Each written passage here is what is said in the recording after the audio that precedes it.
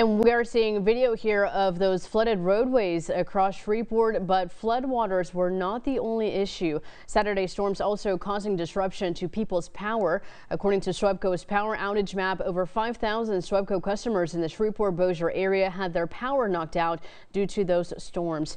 SWEPCO says they do expect 95% of Shreveport customers to have their power by 10 p.m. today, and Bossier City customers to have their power restored by sometime this afternoon. We'll be keeping an eye on this tracker for you, and we'll be updating you over on our website. That's ktalnews.com.